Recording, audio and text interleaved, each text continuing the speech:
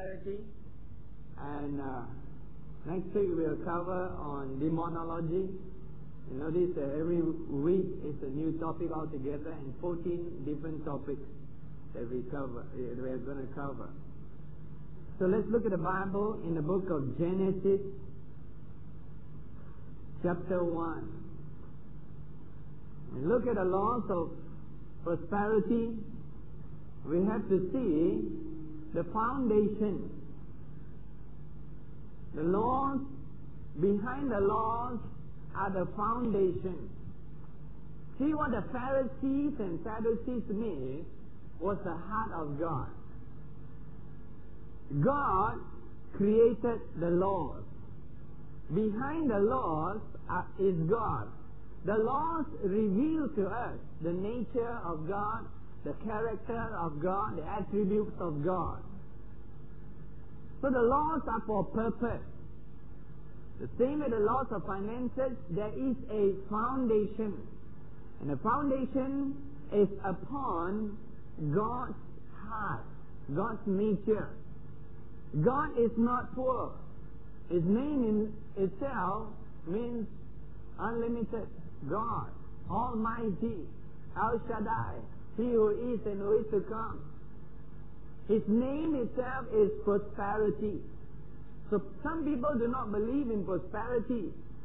Just because they think it's a new teaching that comes along, they think that it's not in the Bible. But there are many new things that are in the Bible that have been written inside, but today we are beginning to discover them, and we will continue to discover them until Jesus comes. So those who do not believe in prosperity might as well get rid of God, because God's name is prosperity. If you don't believe in prosperity, you don't believe in God. God's name Himself is Jehovah Jireh. There are 7 redemption names: Jehovah Rapha, Jehovah Jireh, Jehovah Tsidkenu, etc. There are 7 of them. And among one of those names is God who provides. Let's look at Genesis. God created this world first to the 6th day. And every time God made something, created something, He also said something. In verse 12, verse 10 onwards, God called the dry land earth, and the gathering together of the waters He called sea. And God saw that it was good. Verse 12. The earth brought forth grass, herb, that yield seed, trees, etc. And God saw that it was good. And when looking down at the time when God started creating all the great sea creatures and every living thing, in verse 21, the last line says, and God saw that it was, everybody, good. And verse 25, last verse, and God saw that it was good. And the Bible moves on to verse 29. God saw everything, and He says it shall be for food, and it was the 6th day. And look at verse 31, the last verse. Then God saw everything that He had made, and indeed it was very good. That was the conclusion. See, God has made all the different plants, trees, animals, fish, and God concludes by making man to dominate all His creation, and He said it was very good. Then when He came, after man came into the picture, that was the Garden of Eden. There was no poverty. God never made man to be poor. Man had an abundant supply. In fact, this was what God told them. in chapter 1, verse 29. I have given you. He has already blessed them. He says, I have given you every herb, you seed, every tree whose fruit you see. To you it shall be for food. God has blessed them, given them everything. There were probably millions of trees there. There's only one tree that God said not to eat. There were many others that God has given. They had more than enough. And moreover, the trees never die at that time. They were perpetual trees that live eternally too. And everything was prosperity. When sin came into the world, when Adam and Eve stopped following God and decided to follow the devil and his ways, decided to depend on their own strength instead of depending upon God's blessing. Instead of looking to God, they start looking for themselves.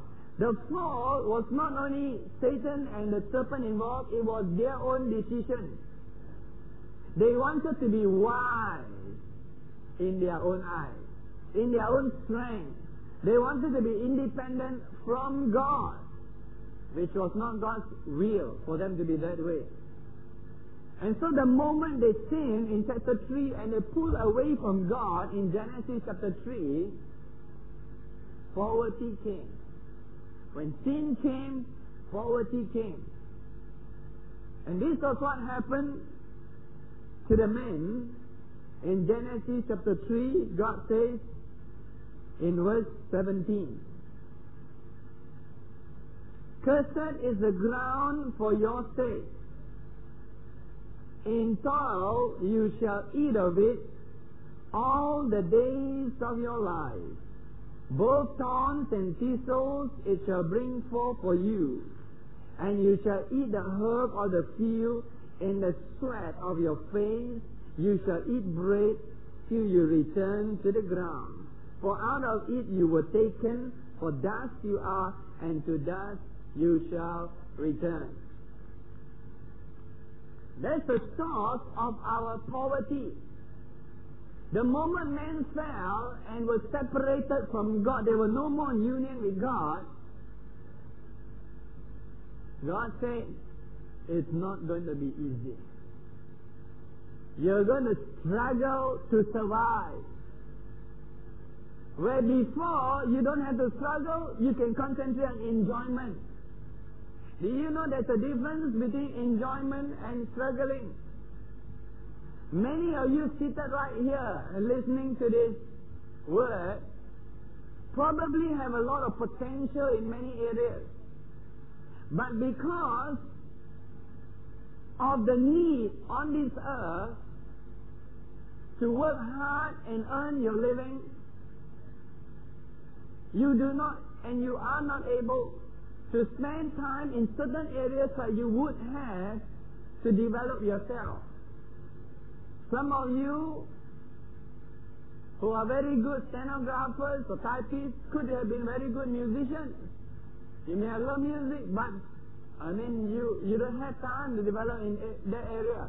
And even good musicians may be so busy performing, trying to earn their living, instead of developing to the fullness the talent that they have.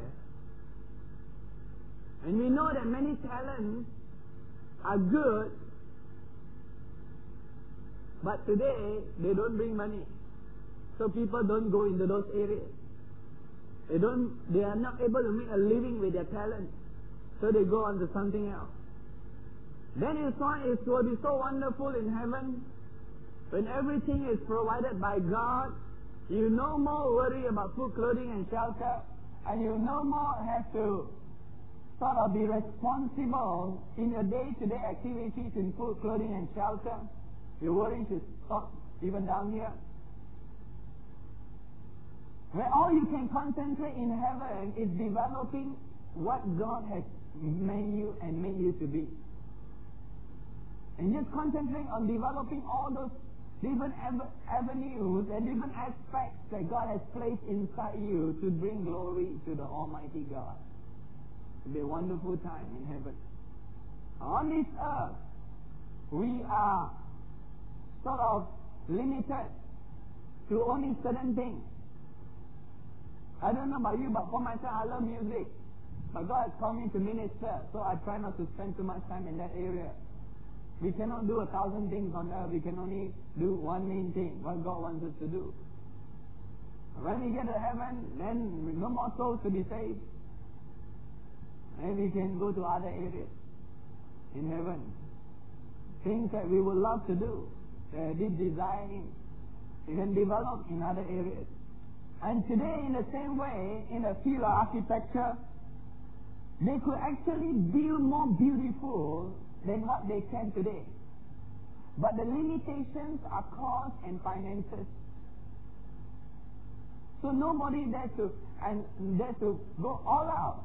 If people were to say there's unlimited finances, they will be able to build great architectures, even in our limited way today, that bring that symbolize great beauty above what man is able to do. So I'm showing you that on this earth, the limitation has always been there because of the curse. You had to struggle to earn your living. Adam has to struggle, but before there were no thistles and thorns. Now he has to struggle as he has to work hard with his chanko, plow, and while he's flying, while he's eating his sweat. God says, it's a struggle to live now because of the curse. So that is how it all started. And God, through Jesus Christ, wants to bring us back into that blessing realm. Did you know that when the Lord Jesus came down to this planet Earth, he never struggled for living? Why? Because he walked in the realm that Adam walked. He didn't even have a savings account. In those days, they have banks too, but the banks are the, what do you call them? The takia. What do you call them? Ketia. Oh, I see. So that was the banks in those days. They're not as developed as our banks today. Jesus never had any accounts with them. When he need to pay taxes, his banker was a fish. And all he had to do was go to the fish. He sent Peter to fish out the fish.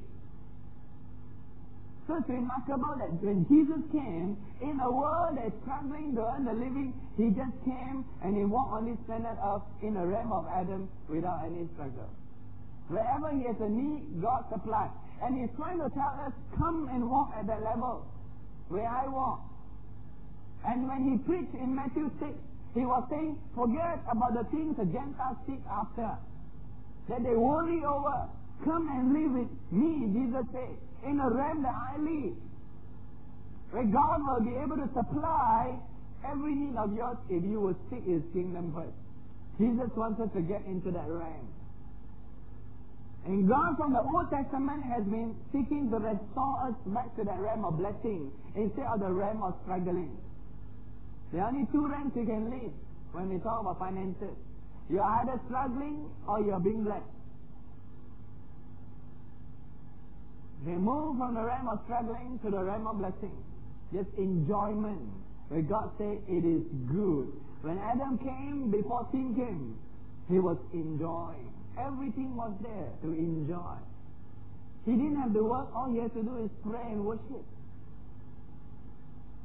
No thorns, no thistles. He could say at that time, no sweat. It was all nice and easy. That is the way God wanted it to be. Deuteronomy chapter 28. This is the old covenant. God says, verse 11 to 13. And the Lord will grant you how much good? A little good? How much is plenty? A lot. The Lord will grant you plenty of good. Read the scripture in detail. God says plenty of good, plenty of blessings, plenty of good in the fruit of your body, in the increase of your livestock, and in the produce of your ground, in the land of which the Lord swore to your fathers to give you. The Lord will open to you His good treasure, the heaven, to give the rain to your land in its season, and to bless all the work of your hand. There is no failure. It says, everything that your hand set unto will prosper. You shall lend to many nations, but you shall not borrow. And the Lord will make you the head and not the tail. You shall be above only and not be beneath, if you heed the commandments of the Lord your God, which I command you today, and are careful to observe them. Talk about commandments. So God tells the people that He's going to make a covenant with them. And in this covenant, God has His part to bless. They have their part to obey. And if they will walk in God's covenant, they will move from struggling into blessing. Struggling and blessing are two different realms to live in. You are either struggling or you are either being blessed. And God says, come into the avenue where I want to bless you. He wanted to make a covenant with the Israelites. And those who keep their covenant with Him, like David and like Solomon in his early days, God blessed them. And when God blessed, you are able to receive more than you could by your own strength or wisdom.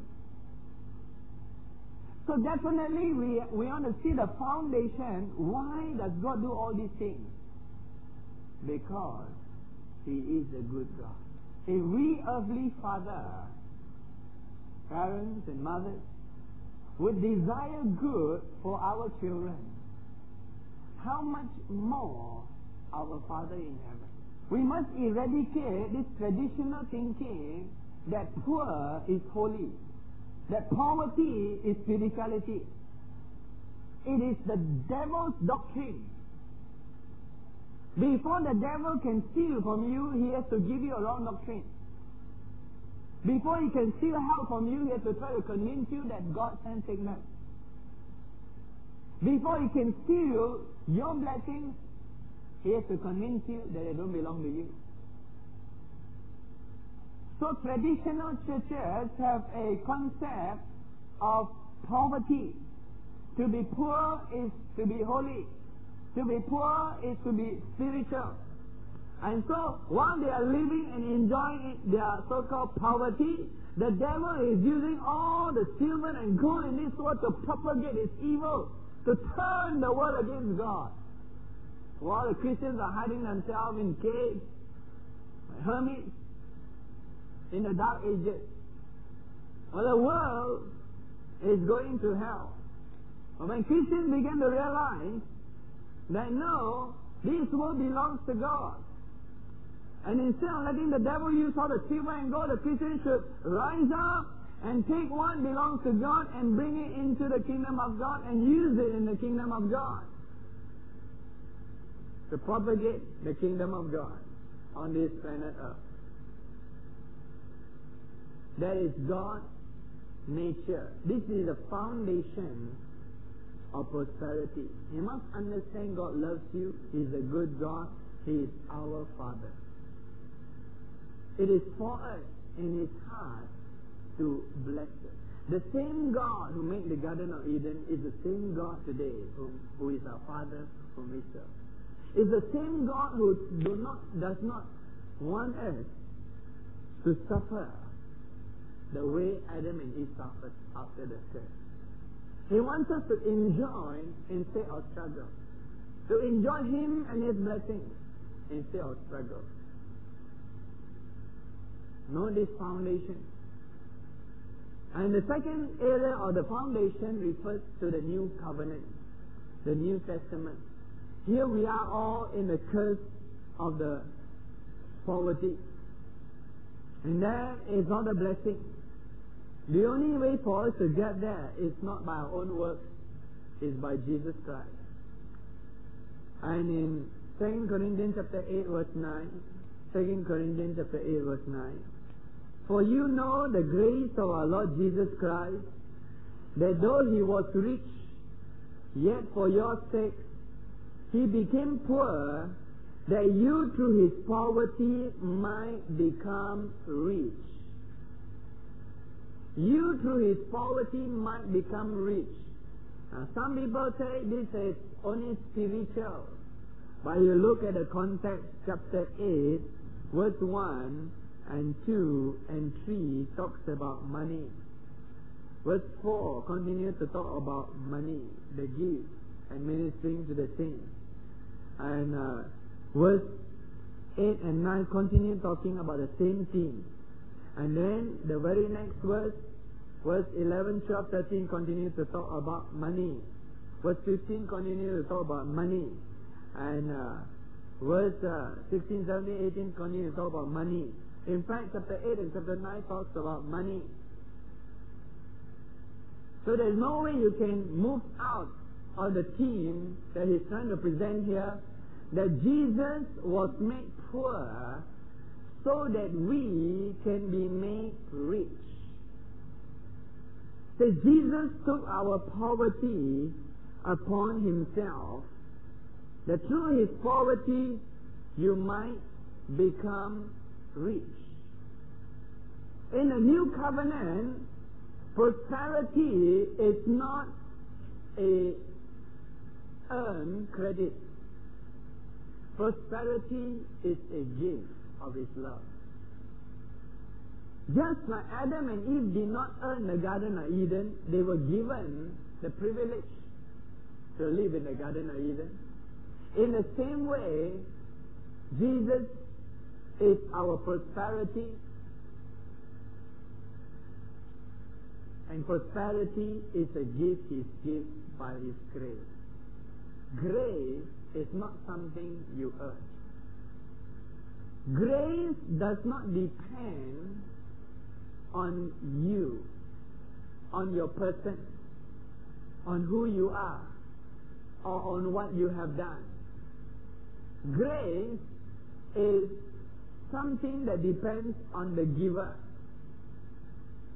It's based on the giver. But there are certain things you have to do to acknowledge grace. Certain things you have to do to acknowledge grace. For example, I can take a $10, right? And I can say, right, this $10 is to be given freely. Does not depend on what a person has. Does not depend on who the person is. Does not depend on what a person has done. And I said, here is a gift that is given to you. It is different from paying or wages. If I said, Brother David, and I said, would you do the job within 3 days and we will pay you? And after 3 days, he finishes the job, he comes for the payment, and I pay him. That is not grace, that is wages. That is something earned. It's something he has done. But if I say, this is grace, that means before he has done anything, in fact, he may not even be deserving it, and then it's given, that's grace. I want to eradicate from our mind the thinking of earning.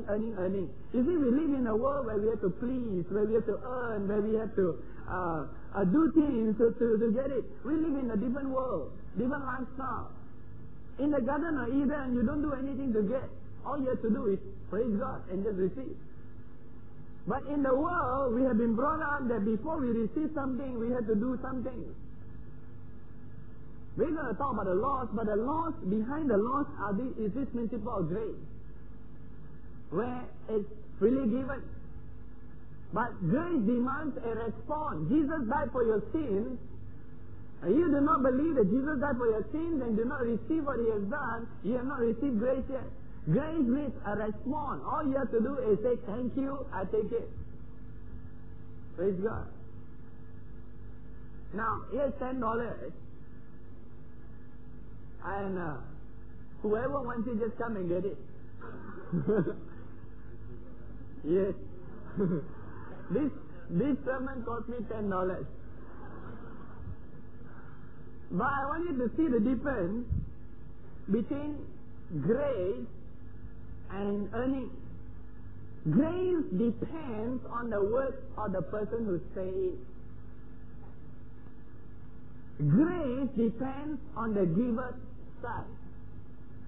The only part the person who receives is just to take it. Do you know that it's not a gift until you take it? You can believe, you can sit there in your chair and believe that, yes, I'm saying it with my mouth and I'm saying whoever wants it, you can take it, but you can still be seated unless you respond, it's not yours. And Jesus died on the cross for your sins. Jesus died on the cross for your poverty. And He's telling you that He has taken your poverty, He's giving you riches now. He says, respond and receive. He says that, I have done this for you. All you have to do is say, thank you, Lord. What do you do? Remember what Philip did? Praise God, you remember, say thank you. And I want you to know, those of you are looking and staring at me, it's for real. So you just don't believe the word. Sometimes you treat God that way. That's why I told you this sermon is costing me $10. It's for real. Now when God says something, the word of God says that Jesus Christ took our poverty.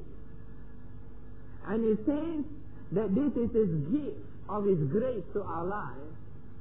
There's only one thing you have to do. You have to believe Him. You have to believe He did it for you. If Philip did not believe my words, he will not step up. If you don't believe my words, you will not step up. You have to believe in the word of the one who said it. And God's word tells you that Jesus became poor so that we can become rich. His word declares it. It is based upon the works of Jesus. All that you receive today in life as a believer is a result of the works of Jesus. No wonder the Bible tells us that today, unlike the Old Testament, we have a lot of thanksgiving to do. What else can you do when Jesus has finished everything? Well, we can at least say thank you. We can at least say, we worship you, Lord, for it. And that is why the Bible in the New Testament, do you notice how many times in the New Testament, the epistles, it tells us thanksgiving and supplication always go together. Praising Him goes together. The New Testament emphasizes praising and thanksgiving more than the Old. What is the reason? Because in the New Covenant, everything is done in Christ. Tell me, what else can you do? There's not much to do except obey those laws that are flowing in unto you and just thank Him. Thanksgiving. Worship Him. That's the foundation of prosperity. It's based on the word of Christ. Now, with a physical $10, it's easy to reach out and take it. In the realm of the Spirit, Jesus is in the Spirit realm, God is in the Spirit realm. We have to learn how to move into the Spirit. That makes it difficult for some. That is why I emphasize the law of tithing, the law of saving, and all these various laws apply to reaching into the realm of the Spirit. It is a natural act by which we reach into the realm of the Spirit. To draw and to receive what Jesus has done for us. The foundation of prosperity is the work of Jesus Christ. If you could believe that, you are going to live in a different realm. Every day you just thank you, God. You just thank Jesus. You have been made rich in Christ. You have been. You believe what He has done for you. You receive what He has done for you. That's all. As we go into the law of finances, second part we want to touch on is the motivation. The motivation of the law of finances. That is the purpose of money itself. In 1 Timothy chapter 6, 1 Timothy chapter 6 tells us about money. Let's start reading from verse 10.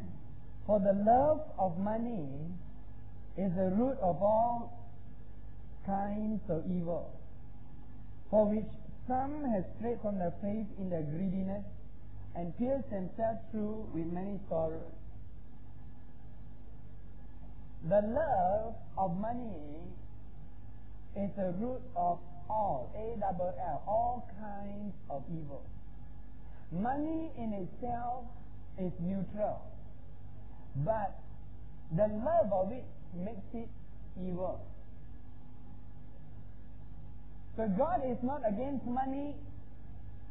Otherwise we ought to get rid of all our money and don't use it.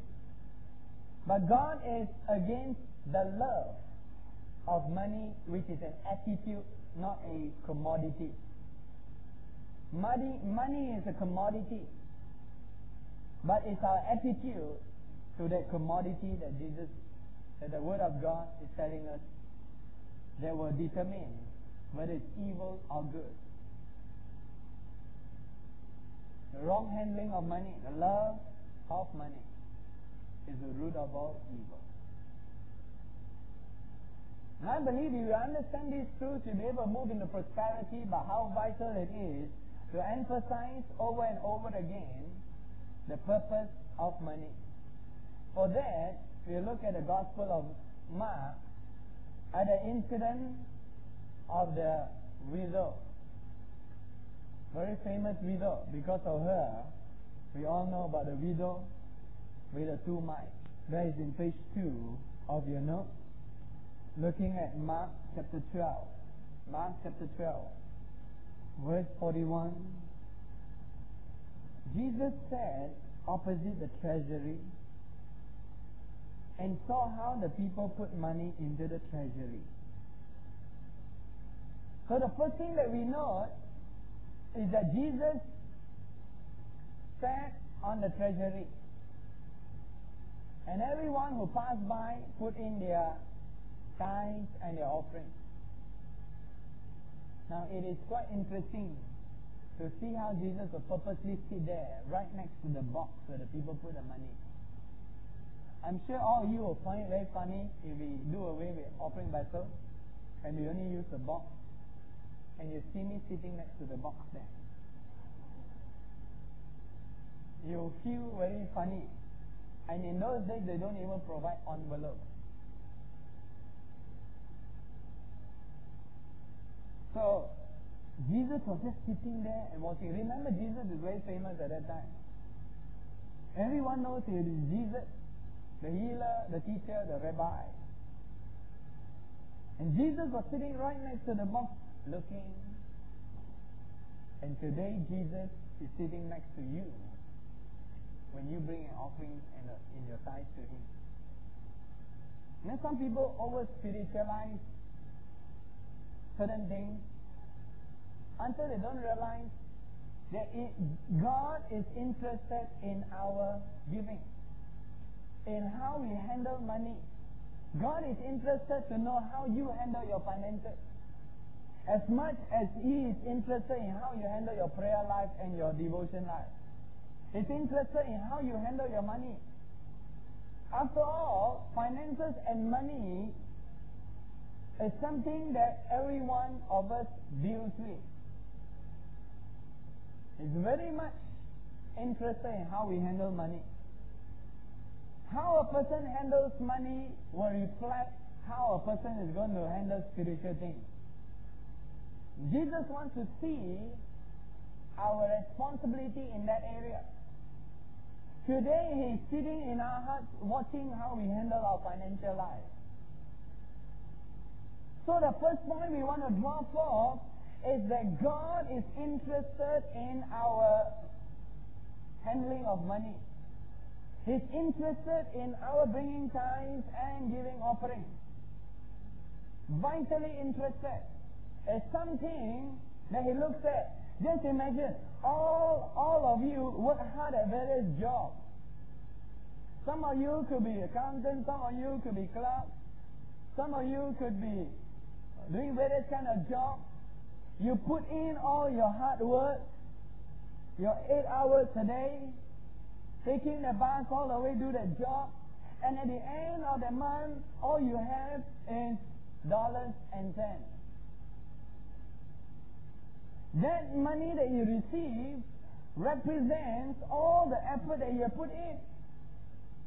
Now that could be used in exchange for other commodities. But that packet that you receive at the end of the month, or that check, all your hard work, represent all your hours of sweat and labor. It all comes down to the dollars and the cents. Surely, what you do with that commodity called money, which you put all your hard work into, is going to reflect on you. So get rid of the fact that God is not interested in our finances. He is interested in our finances. He watches how you balance your accounts every month. Sitting in your heart. Watching you. He's still today sitting inside, or rather standing, wherever you want. And He's still watching, looking at people putting in the offering. And it says there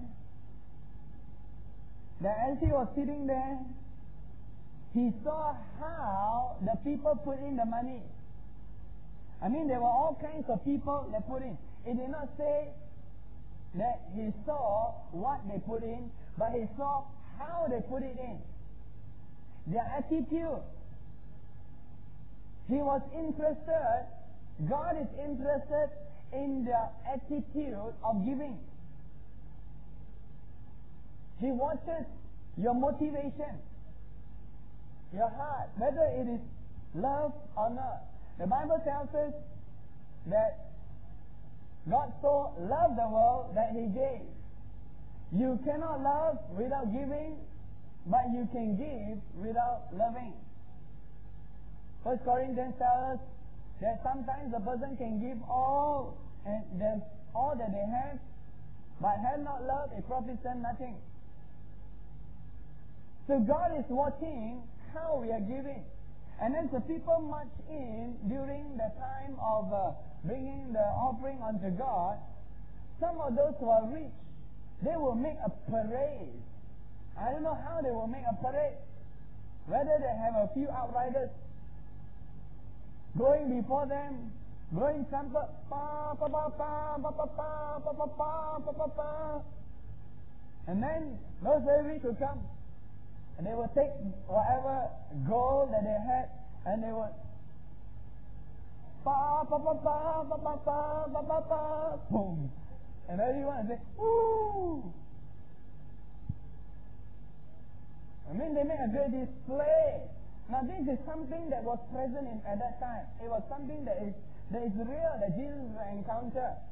In fact, in the Sermon on the Mount, He talked about in the Gospel of Matthew how sometimes people give alms in order to get attention. Wrong motive. Let's turn to Matthew for a few moments. The Gospel of Matthew in the Sermon on the Mount, Jesus said in chapter 6, verse 3 and 4, "When you do a charitable deed, do not let your left hand know what your right hand is doing, that your charitable deed may be in secret, and your Father who sees in secret will himself reward you openly.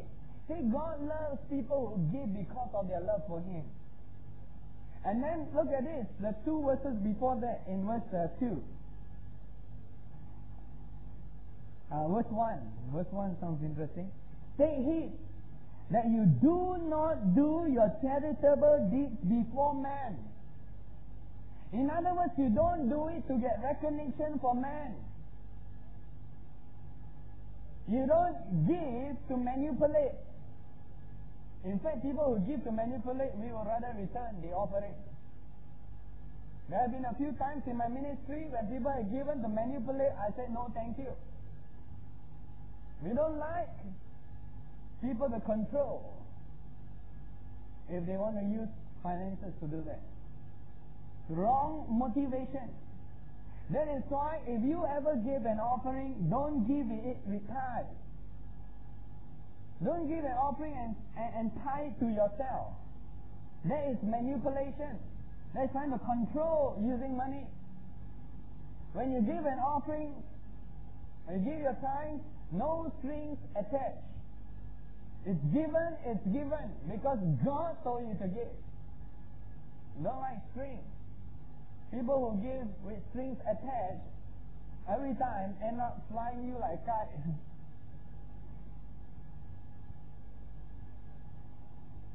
So here Jesus said, don't do your charitable deeds in front of men. And what I was saying to you about blowing trumpet is something real. Jesus is not making this up.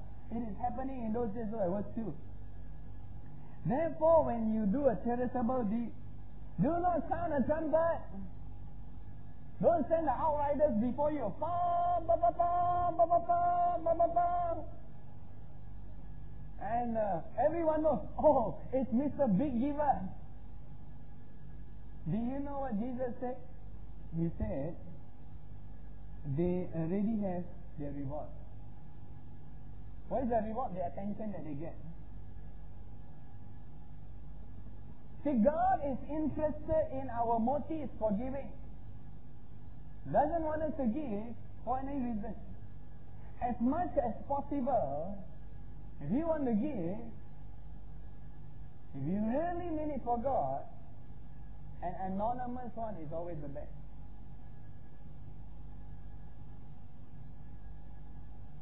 Hello there. That is why in our church, we do not take down your name. Because we believe that your giving is between you and God. We do have programs, foundation, faith foundation, etc. Once you feel like that, all we do is pray for you. We won't even send reminders. We won't even tell anybody. We won't even look to you. We look to God. But that is a release of your faith. That's why it's called faith foundation. Because you are doing it unto God. Unto God. Now, as long as you know that people will not be affected by your finances, then you can go ahead. I mean, if you are one of those who do collect receipts, I mean, it's good. You keep a proper account. But sometimes when you give to certain individuals who you know they will be affected towards you, keep it anonymous for their sake. There's a certain brother, it's not in our country, but he's in Australia. He has been giving to several ministries, and he one day sat down and told me, I have a problem. When I give to this and this ministry, they end up giving me more attention and trying to be more friendly to me. And he says, I have this problem. I don't know what to do. There's something wrong with these people. They should not start doing anything because of finances. So the Holy Spirit spoke to him and said, give it anonymous. So the person will not keep looking to man, they will keep looking to God. But on the side of the giver, your motives are important. Why do you give? What motivates you to give? Jesus was sitting down and watching how they give. Do you know how the widow did? It says in Mark chapter 12, many who were rich in verse 41 put in much. How did they know they put in much? Because they've been blowing the trumpet. They must be, no? Here,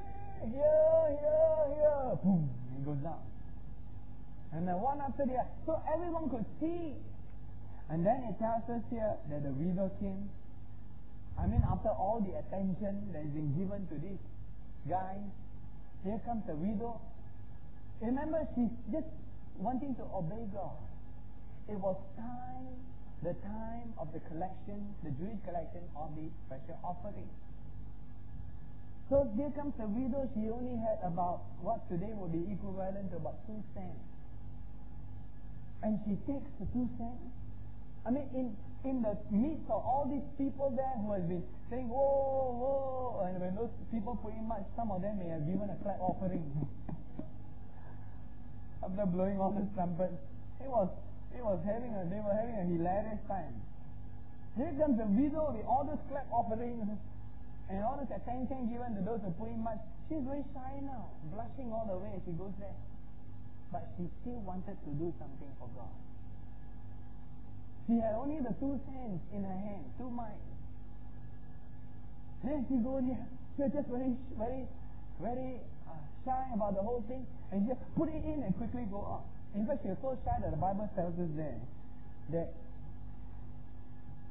she came in verse 42 and she threw it in. See the word threw it in? She came, she's very shy. She just quickly, it shows the quickness of her giving. And Jesus was sitting there. Remember, she's just very shy about it. That she only had 2 cents. All the others probably came with their wagons, donkey load of gold. Remember those days they don't use paper money. It was real solid. When they give an offering, they also have a sound. Pong!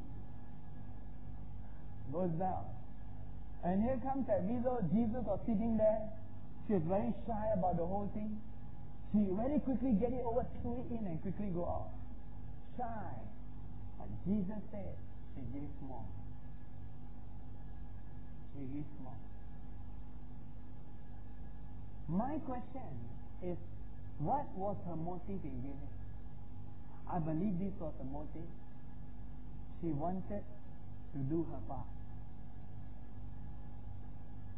She wanted to do her part, and she wanted to obey God. Give whatever was in her heart. So her motivation was not for attention, because she's so shy about attention. Jesus saw how they put in the money. Now sometimes you sit in crusades and sit in public meetings, and you know in most public meetings you collect an offering to meet their expenses. Every time an offering time comes by, depend on where you're sitting. If you're sitting with a certain crowd, sometimes you begin to hear the grumbling. Ayya, ayya, ayya, ooh, you know, as if that they were in pain and great travail and struggling. And not only that, all kinds of complaints. I think this one, just do it $2. Do you know God is watching? One day God will video play for you. In heaven you'll be very shy. Blushing in heaven if they ever blush. Don't follow people who give without a good motivation. The best type of givers are what Paul says in 2 Corinthians 9, a cheerful giver. Those who give because they love God. And you're just, hallelujah, it's offering time again. Praise God. See, your reaction to that kind of time actually reflects more on you than on the other ministry. It reflects more on the giver than on the receiver. So take note of that. I've been in many public meetings held in this country, and many times, I don't know whether it's a Malaysian attitude or what, and it comes around that time, you always hear some grumbling. As if their money was really glued to their skin. They had to peel it off with great pain to put it into the offering. It's a real wrong attitude. And this kind do not have blessing involved. Wrong motivation. People are filled with love and they give. Then we see Jesus in chapter 12, in verse 41-42. Many who were rich put in much, and one poor widow came and threw in 2 mites to make a quadrant. He called his disciples to him and said to them, Assuredly I say to you, that this poor widow has put in more than all those who have given to the treasury. Jesus looks at your percentage and not your amount. So for those who have 10,000, even if they give 1,000, for those who had $100 and they were giving $10, it was still the same. God is not interested in just the amount. He watches the percentage. In proportion to what He has blessed you, you are responsible to bring it unto God. The percentages. And as you grow, the percentages remain the same. And you can also increase the percentages. So it does not matter whether you are a schoolgirl, schoolboy, and all you have is a little bit of pocket money every month, and you're giving a couple of dollars every month at your time, your offering. It does not matter. Even if you're in kindergarten or you're and all you have is 10 cents and you give the 10 cents, it's still okay. Because God is watching the percentage. Not just concerned on the amount. That is why I feel very sad sometimes when people emphasize amount instead of percentages. And I feel sad when sometimes people say, let's collect a silent offering. You know what a silent offering, terminology today, means no coin. No coins, no sound. So they call it a silent offering. But if they had collected a silent offering in Mark 12, the widow wouldn't have been in. And they didn't use dollar notes, so there wouldn't have been an offering. I feel sad because silent offering is not giving opportunity for those who may have less. So we should not limit by the amount. We should let people flow according to the percentages. God watches the percentages. And let me add this. Don't be taken up by the figure. I don't care whether it's 100,000, it's still 10,000 if it's 110. But being human, when you think of 20 cents, 30 cents, 50 cents, and $1 or $2, it seems easier to respond. But when God starts blessing you until you have to be responsible to start giving $10,000 or $100,000, you think, this big amount. And what happens is many people start dividing their offering. But when they have 50 cents, they don't divide it. You know what they do? They have 50 cents, they don't divide. They didn't say 5 cents go to Maurice Cerulo and 10 cents go to Kenneth Agin. I like him. They never divide. They just give wherever they have been blessed. Then when they reach $1,000, they say, this is too much for the preacher. He cannot handle it. Let me divide it, give to 10 preachers $100 each. Then when they reach bigger, God start blessing them and they become millionaires. They say, it's dangerous to give 100,000 at one shot. So they say, let's divide it. Divide it. This is a habit. Now if you divide according to the leading of the Spirit, that's fine. But if you divide just because you're thinking of the amount, that's wrong. You're not being led by the Spirit. You're being led by your mind. And in our mind, sometimes it's easier to obey in the smaller things than in the bigger things. When the amount starts getting bigger and bigger, you become reluctant to obey as easily. But yet it should not be. It should not be. You should flow as easily in the percentages.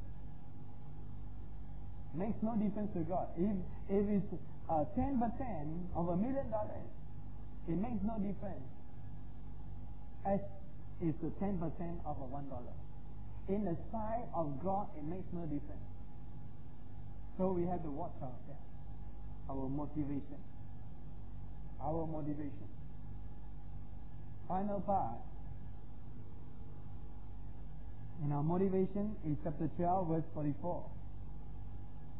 For they all put in out of their abundance, and she out of poverty put in all that she had, her whole livelihood. The fourth point, God watches what you keep, not just what you give. What you keep for yourself, He watches. When you have more, you start keeping more. He watches. That is why I encourage people to set a standard and don't go beyond that. Don't go beyond that. Set a standard, and when God starts blessing you more, learn to be a better giver instead of keep on raising your standard.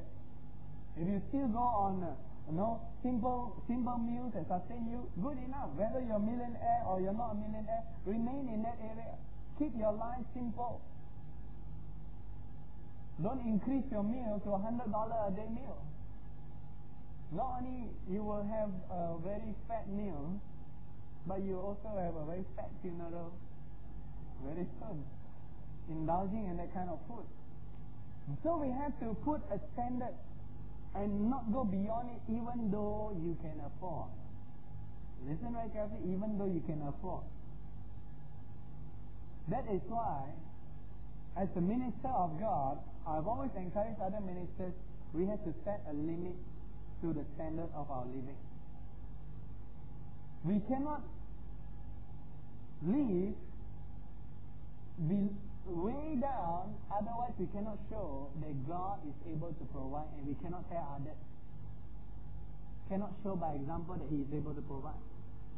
Neither can we live way beyond the others, because it becomes a stumbling block for others to come to know Jesus. It will be very hard to witness to someone about Jesus if you came in your three-piece suit and you drove your Mercedes to the squatter area there, and you park your Mercedes there, and then you step up on your Mercedes in your $300 shoes, went into that little squatter hut and gave him a tract printed with gold outline. Say, God loves you and I love you too. To a guy who doesn't have shoes, something wrong somewhere. So, I believe it not only applies to ministers, it applies to all Christians. We have to set a standard that minimizes our lifestyle, our standard of living. We must not go beyond to the area where I call it indulgence and absurd. Reaches a point of just pure indulgence. And if you can afford a Rolls Royce, I would suggest that you drive something simpler and use that amount of money to channel. That will be much, much wiser. So it does not mean that you cannot come to the level where you could afford it. You could, but you have set your own standard.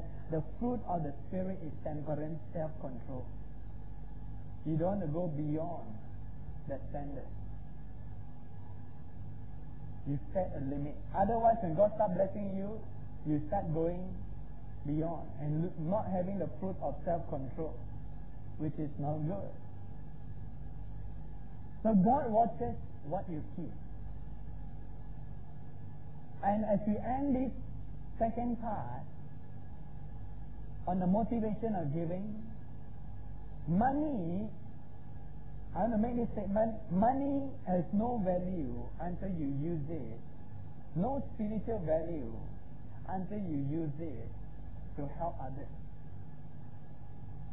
In heaven, all your records of your good works are actually recorded there. And every one of them has to do with how you help another one,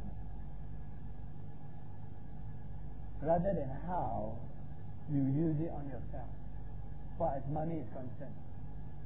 See, money has value. I mean, it has the value that's given to it by the various governments. But the spiritual value only comes when you use it for others. Jesus told the rich man in Mark chapter 10, sell all you have, give to the poor, and then the next statement Jesus said, you will have treasure in heaven. So simple. All you have to do to have treasure in heaven, sell all he has and give to the poor, and his treasures in heaven. See what we mean? The rich man has been keeping all this to himself. And he walked away sadly because he could not part from them. And what happened was he had no treasure in heaven. He had a lot on earth, but he had nothing in heaven. In fact, he may not even be there. So to have treasures in heaven, we have to use our possessions for others. We have to be very unselfish about them. And be unselfish about your possessions and knowing that all these things are to be used to love. I like one poster that says, love people, use things. Don't love things and use people. Then you'll be mixed up. In the world, there are some people who love things and use people. But we should love people and use things and finances and all that we have as something to make others better, something to bless, something to help, and lift another one up unto God. So it has no value. If you have $100,000 and you spend $80,000 on yourself, the $80,000 may have value as far as money is concerned on this earth, but $80,000 has no value. But of all the $20,000 that you spend here and there, in various ways, you have given your tithe, then your spiritual value for the 100,000 is only 20,000. If, for example, if you have 100,000 and you have given 10,000 tithes and 10,000 offerings, and then of the 80,000, you only spend about 20,000 on yourself, and you have another 60,000 which you use in various ways. You're still responsible, but you use in various ways by which people are being helped and people are being blessed. Then, of the 100,000, 80,000 has spiritual value. So what I mean is money in itself has no spiritual value. But how you use it makes it whether it has spiritual value or no spiritual value. It's important to take note of that. Otherwise, we will not know the secret of putting treasures in heaven. How many of you like treasures in heaven? We all like. Alright, to have treasures in heaven, you have to use your money unselfishly. The money that you use unselfishly will have treasures in heaven.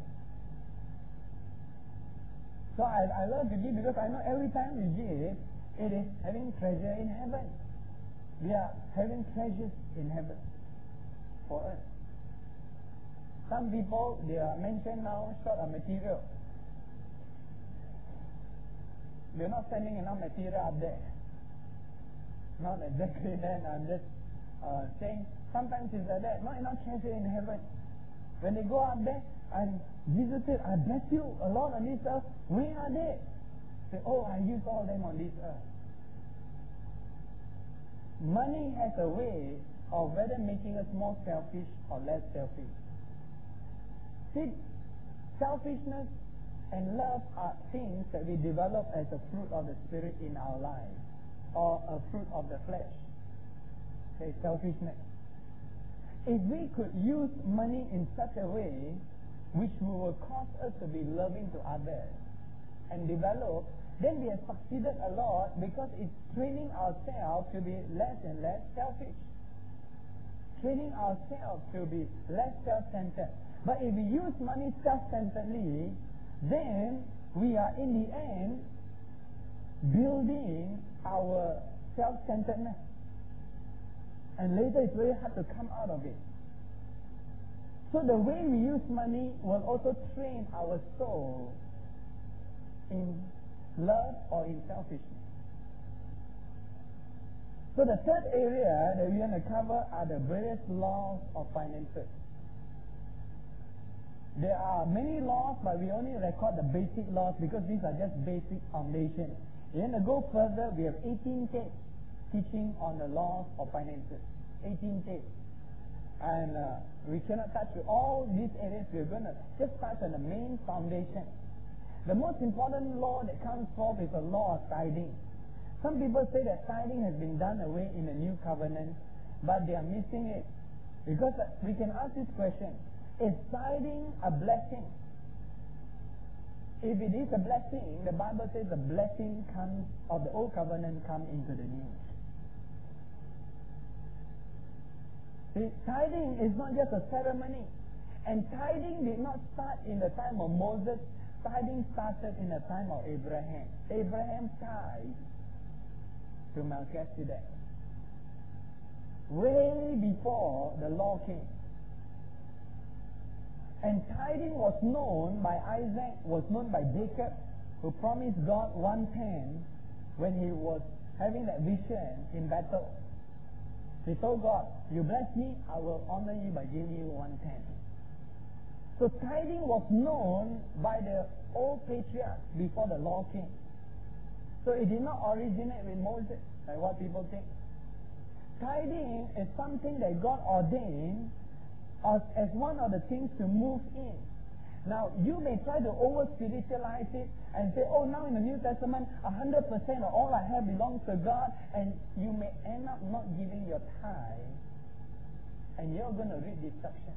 Which is why I tell people, you have to make sure that you remove the tithe from you. The only way you can make sure is to keep an account. Because if you miss it, you hold back your tithe, the curse comes. Irrespective of whether you say, all I have belongs to Jesus, all I have belongs to Jesus, but it remains to you, the curse comes on you. And so the law of the tithe is very exact. God says, remove it from you. It says it belongs to me. Turn to the book of Leviticus, chapter 27, verse 30. And all the tithe of the land, whether of the seed of the land or of the fruit of the tree, is the Lord. It is holy to the Lord. The Lord says, the tithe is holy. It is mine. Holy. And it's something that we better don't play around with. You can try to keep all the other laws without keeping the law of the tithe. You will never make a breakthrough because it's the first law. The laws are like various foundations. If you don't take the first step, you can never take the other step. You have to start with the first step. The most basic, which is the law of tithing. And you know, many people are not tithers. Not referring to here. But they have calculated in the whole world, Christianity, if all professed Christians tithe, the churches today would have even more than enough. So that shows that not many tithe. Don't see the importance of it. The tithe is holy. And if it's something holy, I would have to be careful to make sure it goes out.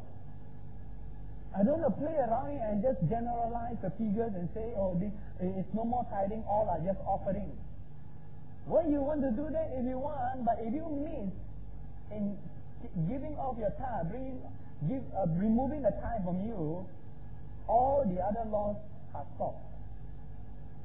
All the laws are stopped. if you don't start this opening, it's the first, it's the key that it is just like a lock with many wheel turnings. You need to turn the first part, which is the law of tithing. And many people change their tithes into various forms. Instead of giving the tithes as they are, they may say, oh, I think I would rather give tithes in other forms. And so they take the tithe money and they go and buy Milo, buy rice, and bring all these things to the people who need it and say, here is for you.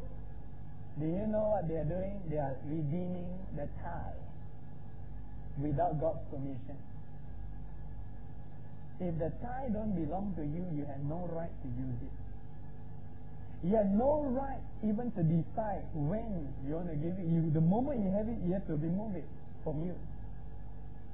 You have no right. That's why I tell you, if you are paid monthly, then you give monthly your tithe. If you are paid weekly, you tithe weekly.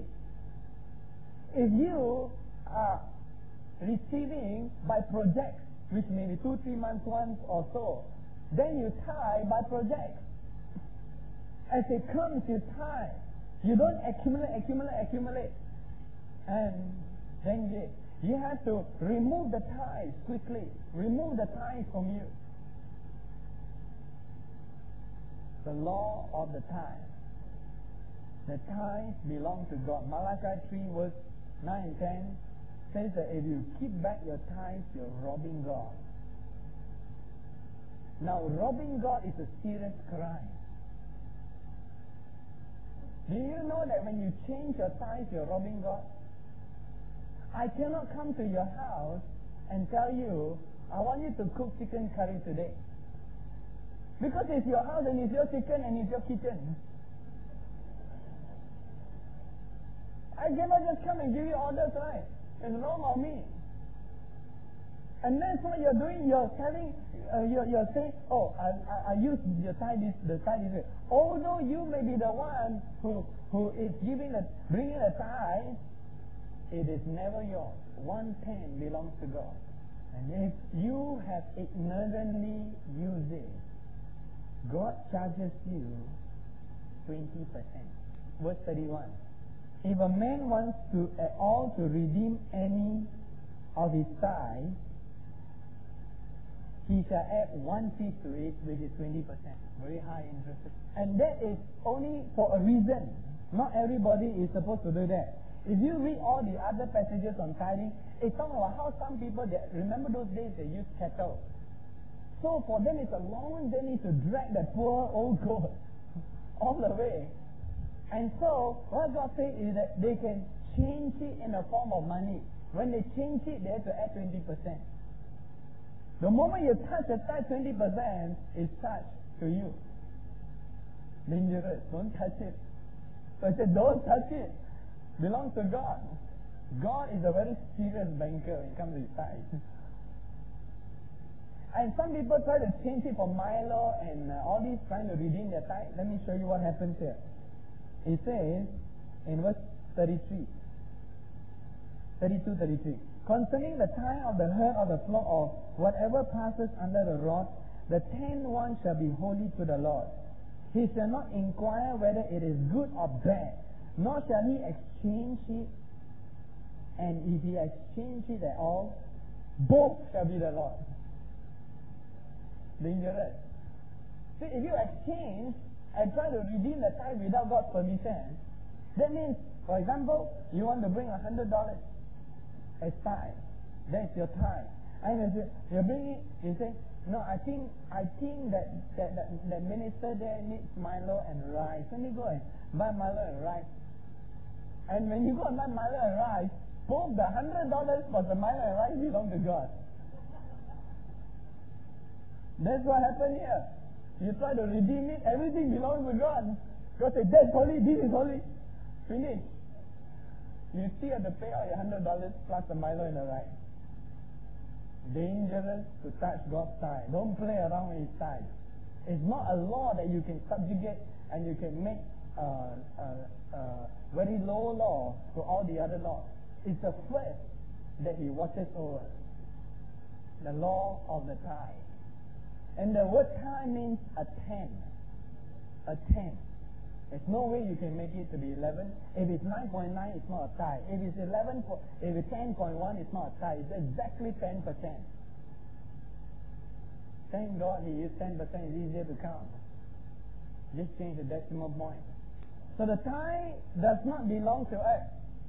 The law of the tithe determines whether you are in the blessing or in the curse. That means that if you have $1,000 and you held back $10, you can even hold back $1. You could even have been faithful to give $99, you are still holding back your tithe. It is not counted as tithe. And as long as you hold back even 1 cent, you can even give $99.99. You are still holding back the tithe. Because the word tithe means cent. That is why, if you want to count, you better round it off bigger than lower. You know how sometimes you round it off? You want to round it off, better round it off upwards and not downwards. And the tithe will mean, for example, if you have $1,000 and you give the tithe of, bring a tithe of $100, it means that all your $900 is blessed money. It's anointed money. When you use it, there's a blessing. When you buy things, there's a blessing with the $900 that you have. And surprisingly, if you have walked this way before, somehow your $900 goes further than before. Why does it go further? Because the blessing of God is inside. And when you hold back your tithe, for example, you have $1,000 and you hold back your tithe, you only get $50, it's not even considered tithe yet. Surprisingly, all of your $950, when you buy this, something wrong with this one. When you use the money here, something wrong here. When you use the money, the whole lump sum of $950. That's why the law of the tithe determines whether you are blessed or you are cursed. See, each law determines something. You want to be blessed, be obedient in the tithe. Be obedient in the tithe. Second law is the law of offering. Chapter 6, verse 38 of Luke. So remember the tithe, and on some practical areas, when you're turning to the second law, the tithe is not yours, it belongs to God. You don't simply cut up the tithe, give here, give there, give here, without consulting God. If you do it without consulting, everything you give plus the tithe is charged to your account, plus 20%. I don't dare to simply bring my tithe here and there. I pray and say, God, where do you want me to place your tithe? This is your money, just tell me where to put it. That's all. And basically, if you are at a stage where you cannot hear God very clearly, just bring it wherever your local church is, or where you get your spiritual food. That's all. That's the basic law of God. It's your storehouse, God's storehouse. And the law of offering in Luke 6:38 says, give and it shall be given unto you, good measure, pressed down, shaken together, and running over shall men give unto your bosom. For with the measure you use, it will be measured back unto you. The law of offering determines the measure you receive. Take, for example, this bottle of oil. This is a large bottle, this is a small bottle. if I give this measure, it's going to come back in this measure. Same measure. If I give this measure, it's going to come back in the same measure. For Jesus said the same measure you use, it will be measured back unto you. So the law of the offering determines the measure you receive. If you are someone who has been giving in tens of dollars, usually the return comes back in tens of dollars. If you are someone who gives in hundreds, usually the measure that comes back is in hundreds. If you put a bag of rice, 1 kilogram, and you give it, it will come back in 1 kilogram, one after the other. 1 kilogram measured. Now God can multiply it, bring it unto you, but it usually comes back in 1 kilogram measured, one after the other. The measure you use. Don't fool yourself. Some people, they have great debts of thousands of dollars, and they bring a $1 note and say, brother, $1. You know, I sow a seed faith for my $1 million debt. What that $1? They're asking God to break His law. If $1 million were to come to you $1 at a time, you know, and if you have it once a month, coming at $1 a month, you will need 1 million months to reach $1 million. See, the length of time is longer. And so we have to be realistic to ourselves. If that's the measure, now you remember, the next time you give an offering, remember, that is the measure you're going to receive back. The same measure you use. And so what you do is you build your faith. I do not encourage you to jump. Do you know people who overstretch their muscles? Their muscles snap. They have what I call a torn ligament. And sometimes people overstretch their faith and they have a torn faith ligament. And they need to be hospitalized in the Word. And they need to be given the medicine of the Holy Ghost, treated before they could revive. Some of them fainted and they go into spiritual coma, which is backsliding. They say, why it didn't work, and they backslide. They go into spiritual coma. And when we talk to them, no response. That's what people do. They're believing God for big sums, thousands of dollars, but their giving is $1, $2, $10. Wow. So be realistic. What is your level of giving is the same level of your receiving. Build it slowly and let it grow in your life. Let it grow in your life. Then we come to the law of saving. That's an important law, because some people who live by faith don't have saving. Brother, I don't have saving, I live by faith. And then ask him, how do people give offerings to you? Does it always come in cold cash, or does it sometimes come in checks? Say, sometimes I give checks. But what do you do with the checks then if it's a cross check to you? Do you have any account? No, I don't have any account. What do you do with your checks? If there's some account that it bank in, and people, as they progress, when they give large amounts, up to a certain point, it begins to be in a different form. I mean, seldom do people give $10,000 in cash. They either give it in check, So as you begin to deal with bigger and bigger amounts, your system of handling the money has to be more advanced. You don't expect God to give you $100,000 in cold cash. Usually, it can come to you, but it comes in check or bank draft.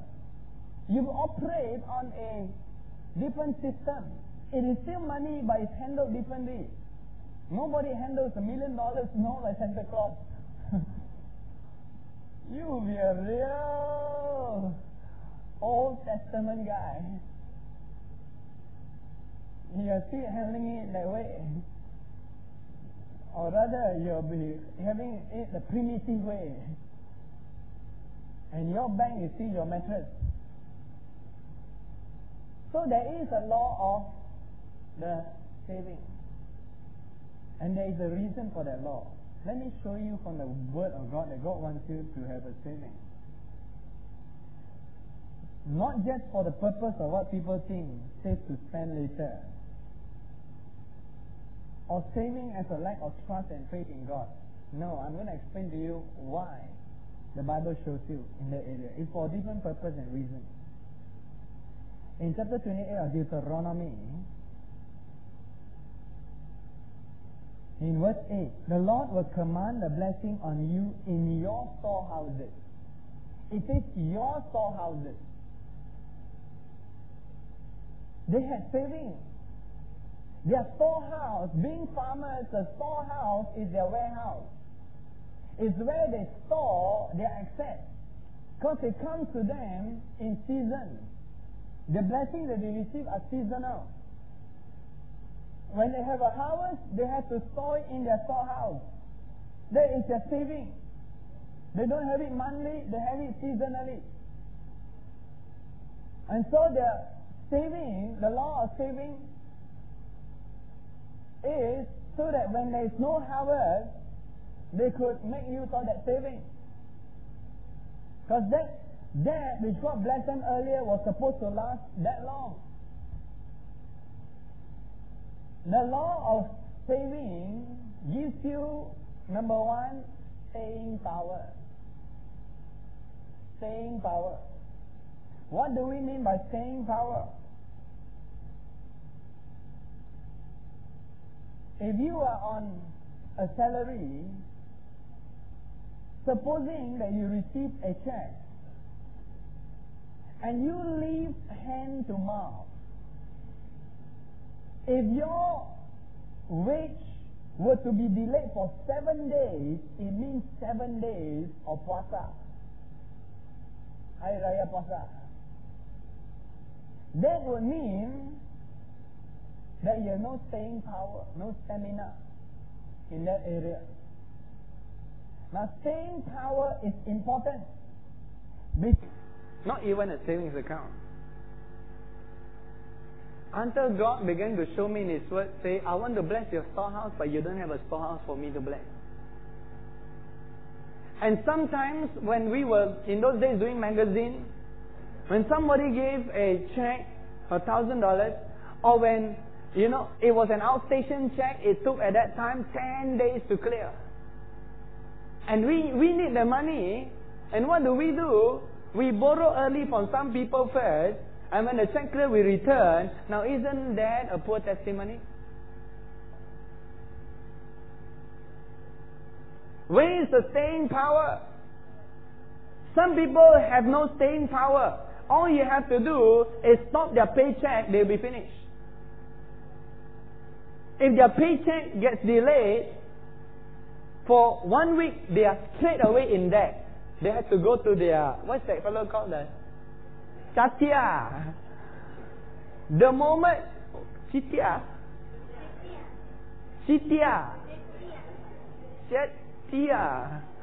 Wow. But sounds more like Chitia. The Chatia. So the moment your check gets delayed, something gets delayed, your boss delays the payment, you go to that guy, straight away you get into debt. 1 week later you pay him back, you have to pay with interest. Or not to him, you have to go and put yourself in debt. And the Bible says, thou shalt not borrow. staying power. Staying power. People do give offerings in time. It takes time to clear to the bank some of those things. And if we have to depend just on hand to mouth, we will be at a danger point all the time. God doesn't want His people to live that way. So the first reason is for staying power. And staying power applies to your personal life and to your business life. There's some people who go into business without staying power, they are heading for doom. Because your business may take time to pick up. In that time, you have to make use of your staying power before the harvest starts coming in. See, it's staying power until the harvest comes in. Do you have staying power? You must have staying power until your harvest that you have planted comes in. And the second reason for the law of storehouse is that it helps you to operate the law of offering at a higher level. Example, I have been giving tens of dollars. My biggest offering is $50. I've never given $100 or $200 at one time before. I've never given in that measure. So slowly, I've been keeping a certain amount in the savings, and the savings reach a point where it's about $200. So God began to speak to me to increase my measure. I'm giving in tens of dollars. This is the level that I'm also receiving. The same measure you use, the same measure back to you. God began to speak to me about offerings, and then I have the law of saving, operating, and I have $200. God began to speak to me, give 150 of those dollars away. So I draw it out and I give one shot, one measure, $150 measure. Suddenly, I'm walking at this $150 measure. Can you see what it does to you? It helps you stretch the law of giving to your advantage. It helps to increase your giving. Some of you may never know what it feels like to give $1,000. Your giving may be in hundreds of dollars. But if you have a law of saving, you could probably have a small amount accumulating through the years. And you may end up with $1,500. Suddenly God tells you, give $1,000. You have never done it before. Suddenly, you have been giving in the hundred. Suddenly, you pass the 4-figure mark in giving. Your measure starts passing the 4-figure mark in $1,000. You move in the 4-figure measure suddenly. See what the law of saving can do for you. It helps you operate the law of giving at a higher level. And it brings a faster increase to your life. Now in those days, when they have the storehouse, is where they store the grain. Part of the grain that they store is going to be used in the next harvest. And many times, there are special times that will bring a special harvest. Do you know there are normal offerings and special offerings? You never know. Sometimes there may come a special time of sowing where there will be a very special blessing involved. Like, for example, renovation. We don't do it all the time. But suddenly it comes. There's a sudden need. Or a missionary project that suddenly comes. Or a guest speaker may come and talk about a missionary project to Tibet that nobody has done it before. And God may put a burden in your heart. Tell me, if you don't have the law of saving, how can you give? Now you see the reason? You got no power to sow extra. It gives you a greater power in giving. Your giving ability increases by the law of saving. See, the concept of saving is different from what I'm thinking. That most of you, when I talk about saving, and most people start thinking in a worldly way. But the biblical way is a different reason. But it's still needed. Because from time to time comes special projects. And I have invested in special projects in God before. Where God has spoken And I have found that special projects have special blessings and returns. And when it comes along, and you don't have any ability to even engage in it, for example, you have never had a law of saving, you have only practiced a law of tithing and giving, that brings you to just nice. Through the years, you have never operated a law of saving. Suddenly, an evangelist comes to town. He has a project for Tibet. You are sitting there in the congregation. I wish I am able to participate in this. But you are not. You only could wish. But there are others who could participate. Why? Because they have some amount somewhere that they could draw out and invest it into that mission. So they get the blessing, not you. See what the law of saving does. It gives you the extra bonus, the extra boost that you may need in a time of special blessing. And those come and go from time to time. They come and go. And they always have a special blessing involved, above the normal.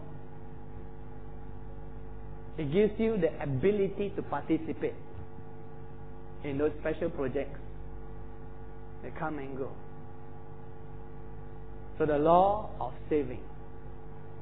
Then the law of first fruits. It's in your notes there, the law of first fruits. That you have, or have done saving first before first fruit. First fruit, Leviticus 23. Leviticus 23. The law of first fruit is a different law from the law of tithing.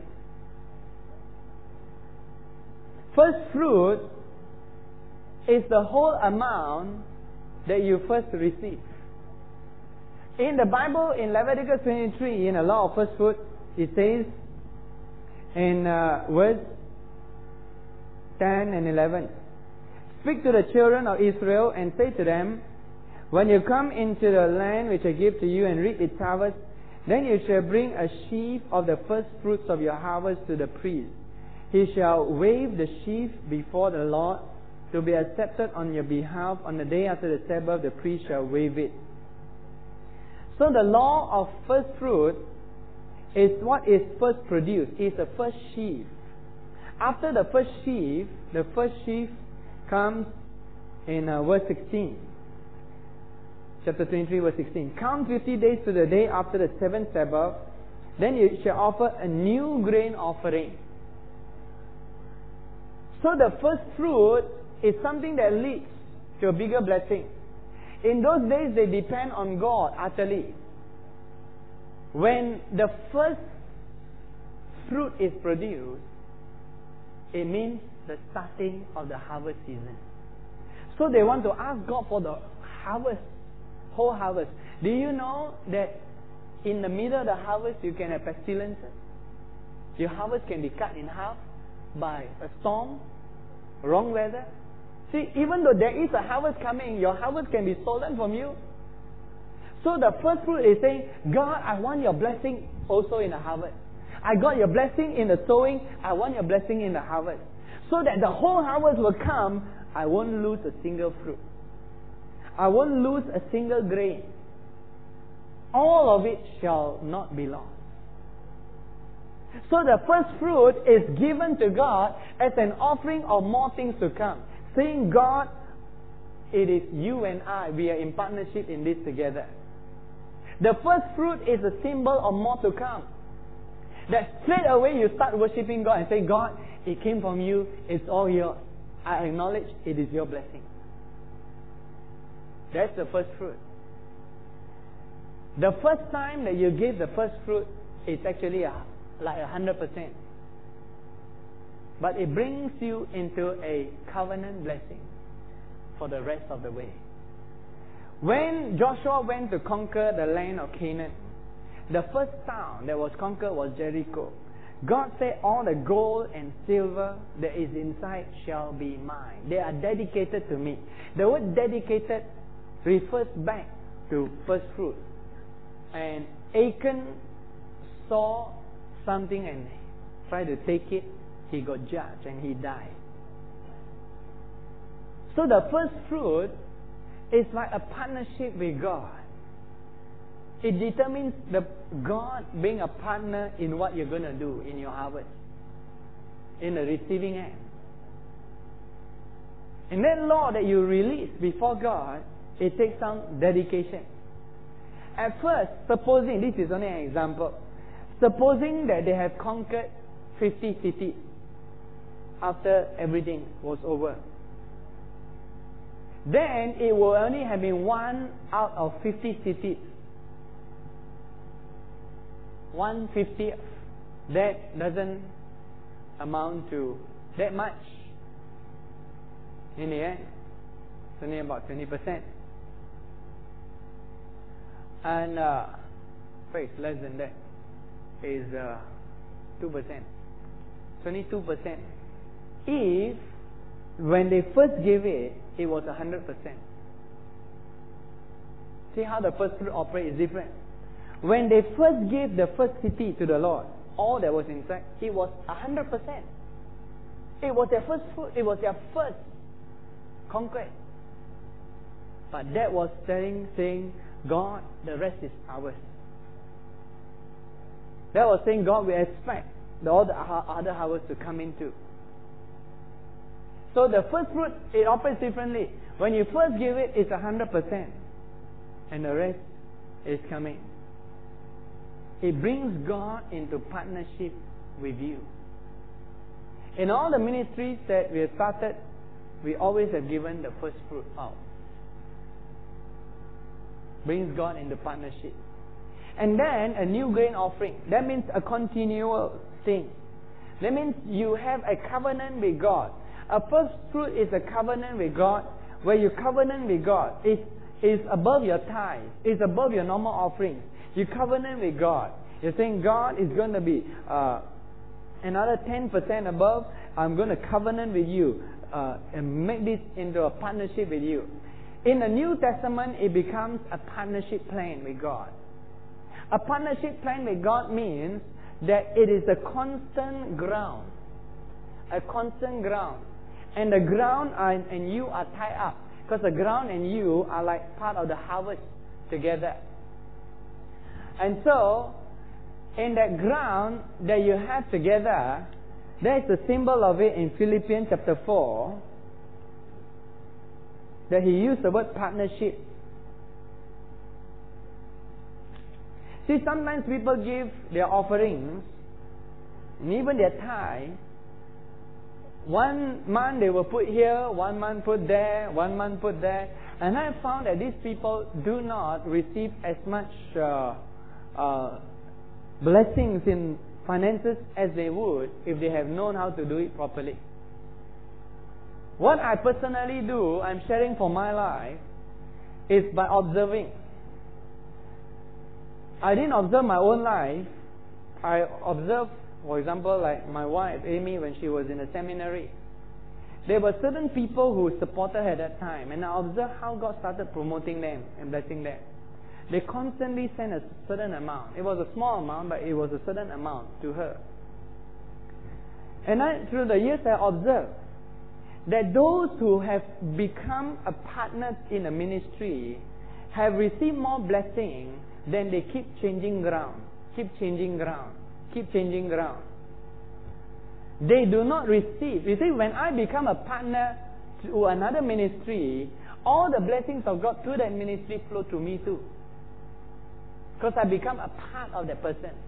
How can you be a part of something that you only give once in a blue moon? Even in the world today, you don't sign contracts that way. You don't have partnership that way.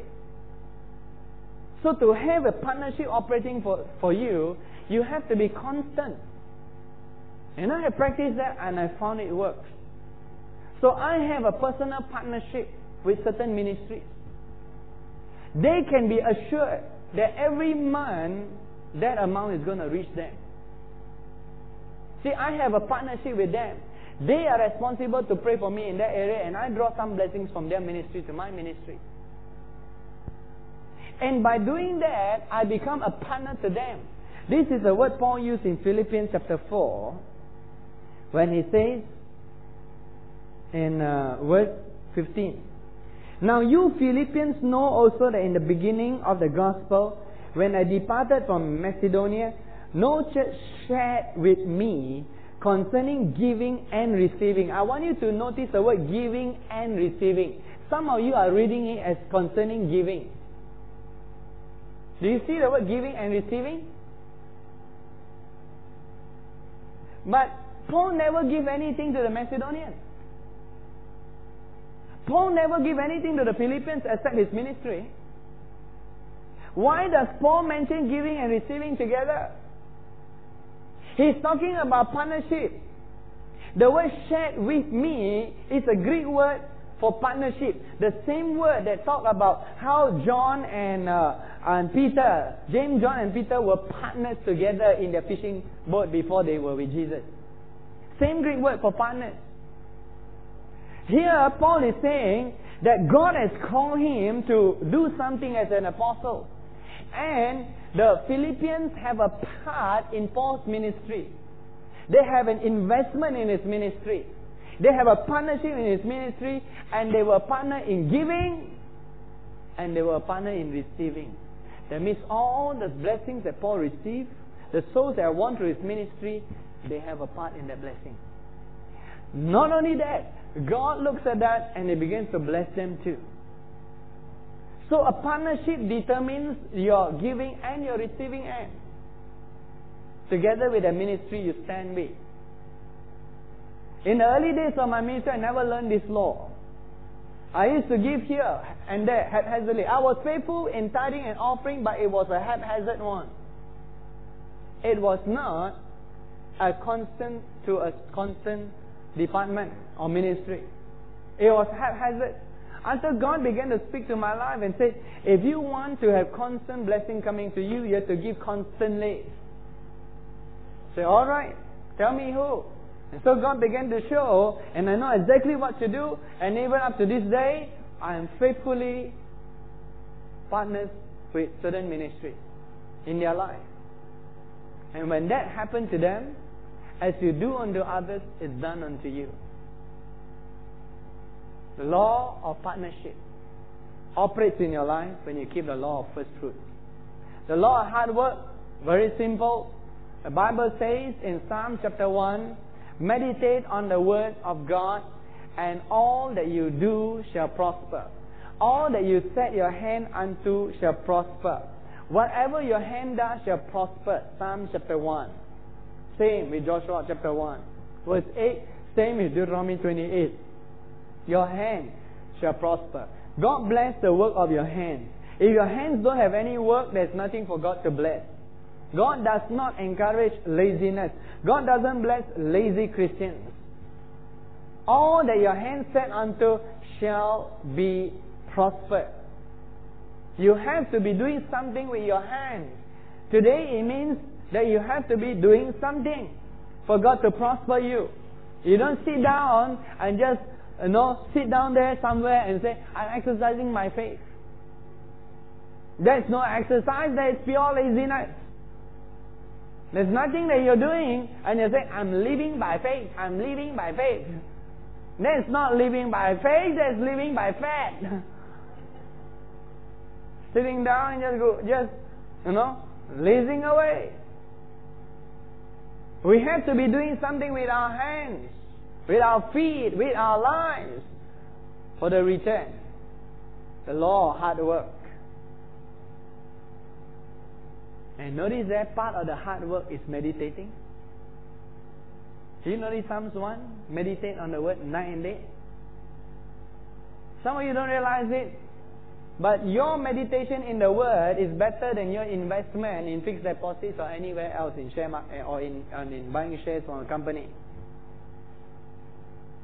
It is investment time. When you are meditating on the word, it's investment time. More than the time that you invest in the word will determine the productivity of your hands. So if you want God's production to work on what you do, make sure you have an input of the word. You put 1 hour, it's not wasted time. That 1 hour is not only going to help you in the spiritual life, it's going to help you in your natural life. That is why, if you are working on a job or a project or somewhere, don't think that, oh, I don't have enough time for the Word. You cannot afford not to have the time. If you don't have the time on the Word of God, what you're going to do is not going to be having the blessing called the work of your hands are going to prosper. It's not going to happen, and your hands are going to work and work and work and not prospering but blistering. If you want your hands to prosper, then invest the Word day and night into your life. It's an investment. See it as an investment, not as wasted time. Not only for spiritual life, your natural life itself depends on the Word. So we conclude with the spirit of prosperity. See, prosperity is a spirit. And that spirit of prosperity has certain attributes. And the attributes I have listed down here: wisdom, righteousness, love, joy, humility. These are attributes of the spirit of prosperity. Which means that if you violate these attitudes in your life, you will jam up the whole system of prosperity working in your life. It's just like putting water into your petrol tank. You jam up the whole system. So if you do not walk in love, you do not walk in the wisdom of God, you do not walk in joy, you do not walk in humility, you're going to jam up that system. I touched on all these points in great detail in the series, 18 tapes on financial series, so you can look at it further in detail. But these forces of love, joy, and humility, and righteousness, every one of them, I've given you scriptures inside that you can turn to them and read them in detail, that all of them relate to prosperity. All of them relate to prosperity. The humble receive grace from God. Grace receive promotion from God. God promotes the humble. Love is the keeping of all the commandments of God and cause you to be prosperous. Now let's conclude by reading Deuteronomy chapter 28. God says in verse 47, because you did not serve the Lord your God with joy and gladness of heart, for the abundance of all things, therefore you shall serve your enemies, which the Lord will send against you, in hunger, in thirst, in nakedness, and in need of all things, and He will put a yoke of iron on your neck until He has destroyed you. Now verse 47 is a warning to them, saying that they are going to be blessed by God, and if they are blessed by God and they do not continue to walk in joy, walk in love, then it's going to jam up the whole system. No matter how they prosper, they're going to come back into poverty, nakedness, and thirst, and hunger. So the spirit of joy, the spirit of love, the spirit of humility, spirit of grace, all these are connected to prosperity. The spirit of righteousness. He who hides his sin shall not prosper. Walk in all this spirit of prosperity, and you will be able to, what I call, maintain prosperity. You know, some people cannot maintain prosperity. You give them $1 million, they will kill themselves. And some people, they start being blessed in prosperity, they stop walking in love. Or they lose their joy. They get over anxious, carried, distracted by the world. The only way you could maintain your prosperity is by this spirit of prosperity. Spirit of joy, spirit of love, spirit of righteousness. If people today begin to be blessed mightily, millionaires in Christ, they lose righteousness. They begin to live a law unto themselves. They will head for destruction. So God is wise. God trains you in the spirit of prosperity so that you could maintain prosperity in your life. Praise God. Let's all stand on our feet and make this confession together. Say, Father God, we thank you that Jesus was made poor so that we can be made rich. We thank you, Father, and we receive what Jesus has done. We thank you for the laws that are revealed in your word. And we recognize that it's all because of the work of Jesus. So we receive the gift of Jesus, the grace of Jesus Christ into our lives. The spirit of prosperity, love, joy, righteousness, humility. We will walk in them. We thank you, Father God, that we will be faithful to remove the tie from our dwelling place. And we will be faithful in the laws of giving and in all the other laws. Show us, O Lord, how to operate the law of first fruit, so that we can continually receive a harvest from you. We thank you, Father, for your blessing upon our lives. In Jesus' name. Prosperity is ours. It has been given in Christ. So Satan, we speak to you. In Jesus' name, take your hands off our prosperity. In Jesus' name, we rebuke the spirit of poverty. Go from our lives.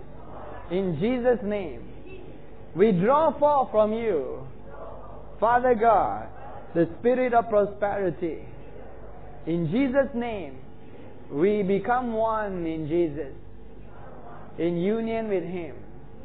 As Jesus was on this earth, so shall we walk on this planet earth with authority and with dominion. In Jesus' name. Amen. Let's give Jesus a clap offering. Thank you, Jesus. And remember, next week is on demonology. So just meditate on that. We'll cover it also in one session on how to cast out demons and all those areas too. Praise God. God bless you.